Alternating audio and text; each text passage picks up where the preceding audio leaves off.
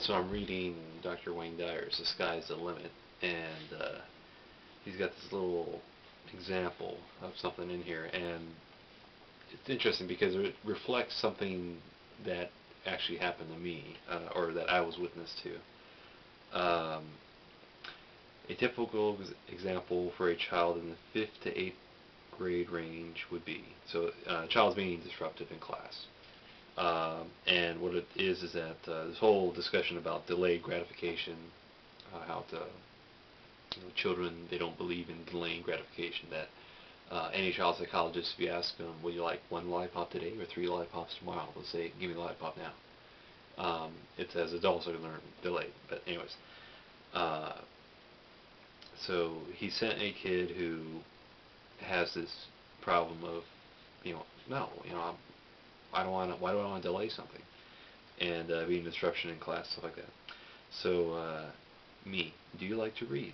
Johnny, some things. Adventure novels, frontier stories. There are a few authors that I really love. Me, when you get bored in class, instead of throwing paper airplanes, why don't you just open up one of those books in your lap and read? Johnny, I'd love to, but the teacher would never let me. Me, because it would be a bad example for the other kids, or because you wouldn't know what she was talking about when she called on you? Johnny, I don't know. She just wouldn't let me. A follow-up conversation with the teacher. Me, there's nothing wrong with Johnny. He's just bored with most of the time.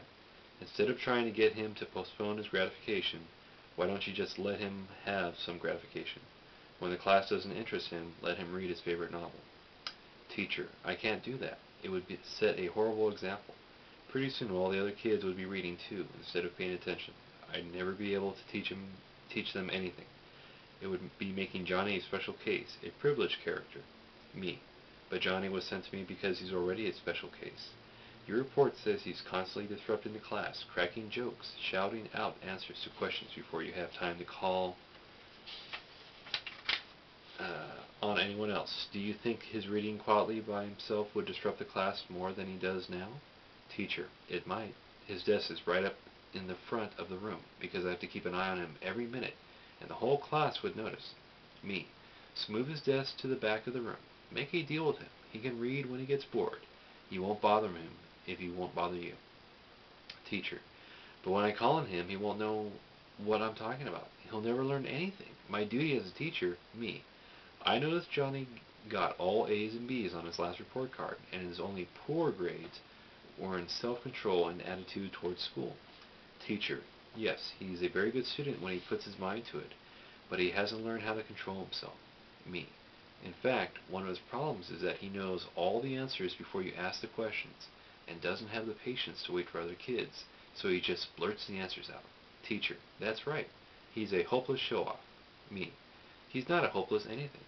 Put him in the back of the room and let him read when he wants to, and don't call on him when you see he's reading.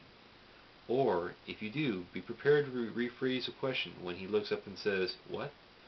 And if I were you, I wouldn't worry about the other kids. If they can get all A's, or if they can all get A's and B's while reading novels under their desk for half the school day, then more power to them. Teacher, but suppose Johnny's grades go down. His parents, me. Make it part of the deal that you'll let him read novels during class only if his grades stay up.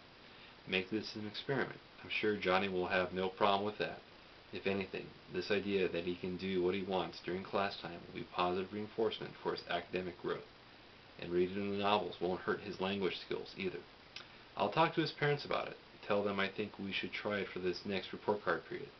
What they care about is that Johnny gets less disruptive and gets good grades. I bet they'll agree this is worth a try. So this guy's been practicing child psychology, for years, and this is something he started doing, and I'm just like, wow, it's pretty amazing.